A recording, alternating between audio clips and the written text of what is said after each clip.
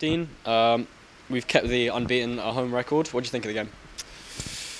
Look, we started brilliant. I thought we were electric in the first 10 minutes. We gave up a real sloppy goal, sort of individual error.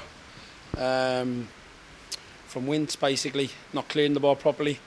Turned over the ball. Good finish by the kid, good pullback, good finish. And then on half-time, we had a real kick in the teeth. I think Nicky, the great header with their goal, he made a great save to make it 2-1. And then we sort of lost our way a little bit. The goal sort of rattled us a little bit. I was a bit frustrated by it, I have to be honest. From the players' point of view, they've got to keep doing what's got us in that position and got us 1-0 up. And I thought Idris was sensational. It was a great goal by him. And then right at the end of the half, we gave up a real poor goal, to be honest with you. Rubbish, really. There's no way he should be scoring from there. So, yeah.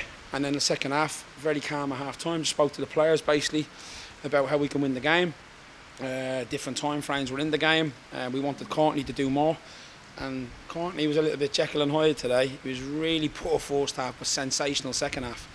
And he showed us his pace. He ran his defender on the outside. He did brilliant when he tracked back on a turnover of the ball for the second goal. He got the free kick. So he has to do that for 90 minutes. And then obviously great ball by Hartigan. And a good finish by Steady makes it 2-2. And then obviously we kept going and kept pushing and managed to get a winner. But there was a little bit of luck in there as well. I have to say, I thought Dev's team they defended immensely.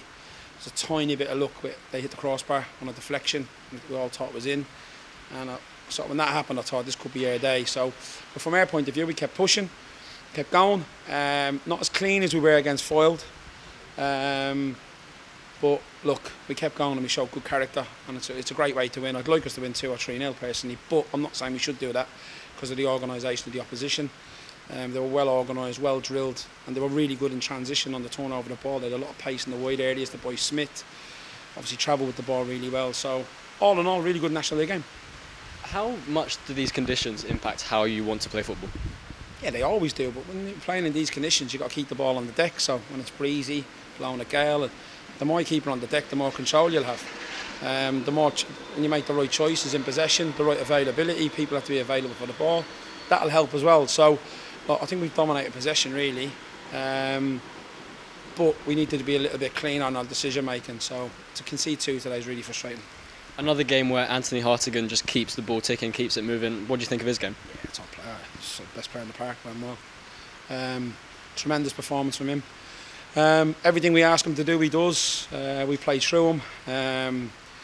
He put in a great ball for Nicky first half, where their goalie's made a fantastic save, point blank header, and obviously the ball as well for Steady's goal was a great ball as well. But all in all, his pass completion is a joke, and he always plays forward. Always wants to play forward, always looking for that forward pass, and to me that's bravery. And then coming back like we did in the end with that last minute winner, does that just show the mentality that you have in the squad? Yeah, it's a great sign, it's a good way to win, but I want us to be more dominant, I want us to be more convincing, and like I said, I just think we went a little bit rogue. I'll have to watch it back, which I will do tonight, and we just went a little bit rogue when they obviously got an equaliser at nothing when we were dominating and we won the up.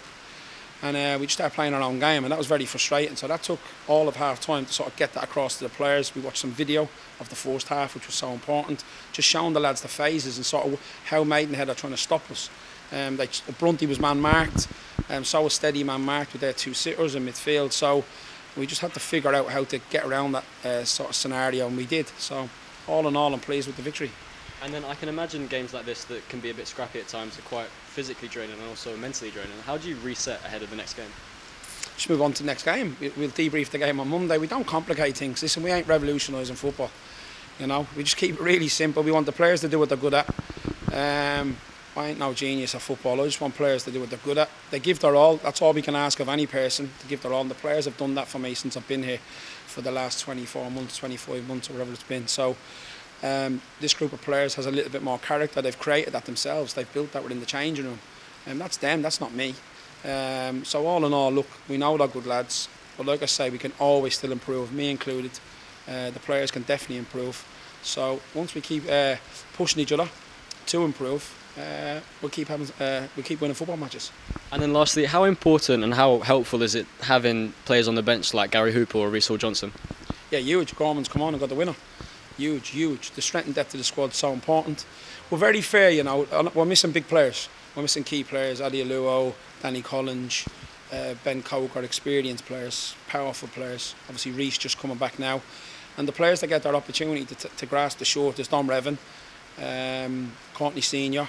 And I thought Dom did better when he went in the wider area of defence. And I thought Courts was what we want to see. That's the potential he has, but he's got to produce it week in, week out if he's going to stay in the team. And I've told him this. So what I'm saying on camera is nothing that I haven't said to him. You can't be first half, just have no impact on the game and no effect on the game, and then second half produce that. So in the end, he probably become a super sub. But all in all, every player, when the bar gets raised, you've got to come with the bar.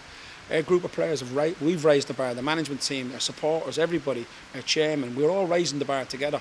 So to have 38 points from 16 games is unbelievable return. But I'm not happy with our clean sheet record, and we've let in too many goals. That's really frustrated me. We've scored enough, we let in way too many, so it's something we're going to have to sort out.